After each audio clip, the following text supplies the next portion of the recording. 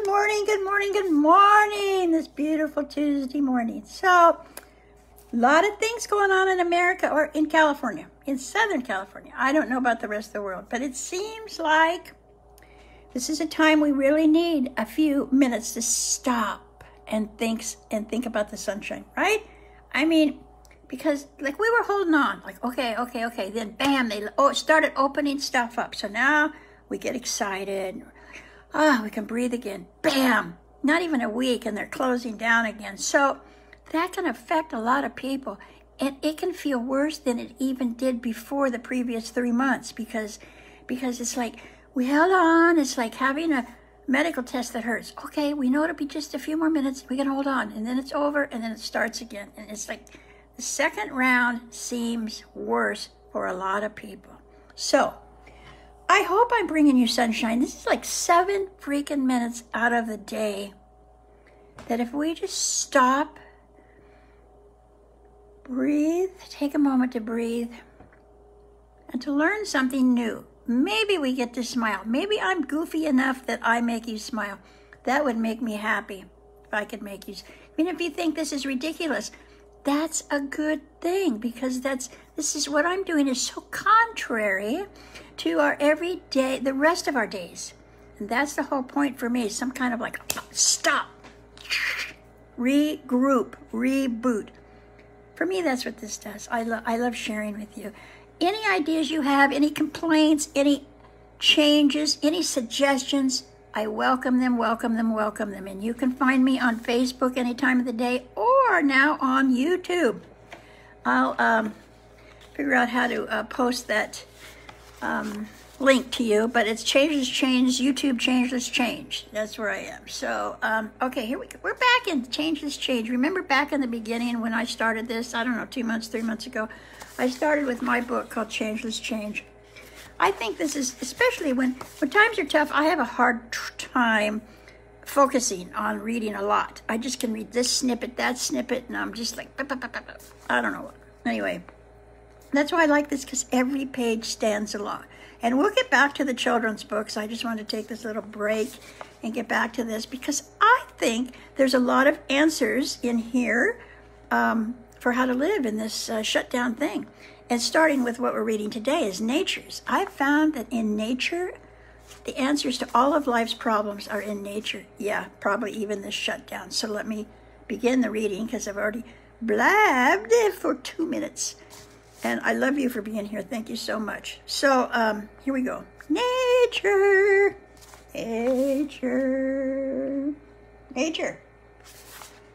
On my journey from darkness to light,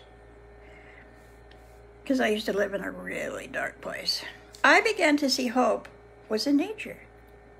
When closely observing patterns in nature, I could plainly see answers to challenges and obstacles in my life. Hey, this is some true stuff. Answers to my problems in nature? Are you kidding me? Seriously, I really do love studying nature for clarity. When I have questions about life, questions like, which way is really correct? There are as many answers as there are people. It seems different cultures, different colors, people unlike me. How come they, ... Why can't they, ... Which way is correct? In nature, there is no right, no wrong, just differences. When I observe nature, I see why diversity is so significant. There is no one way to do or believe or just be. You know, what we read last week was the thing about seasons, you know, and about trees having their leaves and other trees not having their leaves, and nobody's judging. They're just going, oh, there's a tree with a leaf. There's trees with colors. There's trees with no leaves. That's what nature teaches me, okay? So moving on. Judgment in nature is unwarranted. That's what I was just saying. I'm going to tell you about the leaves again in a minute, even though we did it yesterday. Oh, that's pretty good. I was sitting on my porch one day watching a mulberry tree lose its leaves. I love this stuff. When I looked around, I saw another tree that was keeping its leaves. We never ask the questions of nature that we ask of each other. No one is going to judge a mulberry tree for losing its leaves while another tree keeps its leaves. And what about the multicolored leaves falling from a variety of trees in autumn? Granted, some people have favorite colors, but do they become judgmental about the leaves of different colors? Hi, Jackie, glad you're here. Reading about nature, how it helps us. I soon realized how boring the forest would be if all trees were the same. Diversity brings such beauty to the canvas. Like the trees, we all have a place and a purpose. We all have a place where we stand tall and express like no other. Even apparent calamities have a specific purpose, though we don't often see this during times of trouble. Did you know it only takes 30 seconds for a hailstorm to completely destroy a crop a farmer has nurtured all season? The hail doesn't care if it's just 2 days away from harvest. A hailstorm isn't personal, it is nature at work. So there's good and bad. Relationships often feel like hailstorms. Being in nature can remind us that relationships also have their cycles within circles. Speaking of nature and relationships, did you know people are like turnips? Some people love them, some people hate them. But there's nothing wrong with the turnip. Planting seeds or new ideas. We're still kind of in nature. I planted my first flower garden from seeds. Wow, what a project that was. Every day I went to my garden and stared at it, wondering how long it would take before a flower popped up. I watered my seeds and I fed them and I waited. After a few weeks, still nothing.